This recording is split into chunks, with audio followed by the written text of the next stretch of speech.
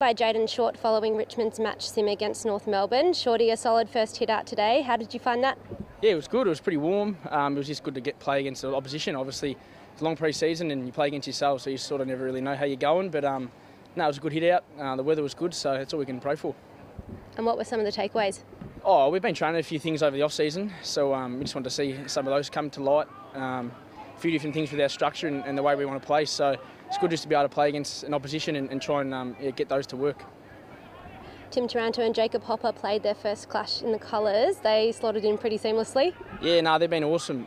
They're fitting pretty seamlessly throughout the off-season, and then obviously they're very talented players. So it was good to actually get them out there and be able to perform for us. We're happy to have them on board, and I can't wait to continue to play with them. But yeah, they've been awesome so far.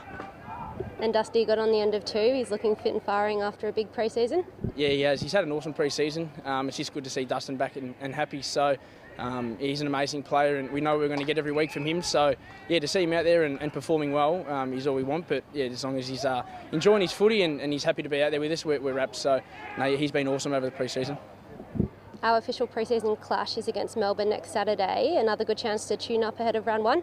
Yeah, definitely another opportunity for us, I guess, to verse an opposition and challenge ourselves again. Obviously, Melbourne's a great team, and it'll be a good clash out there. And the boys are already looking forward to that. So we're back in season now, and the games are coming upon us. So yeah, the boys are excited.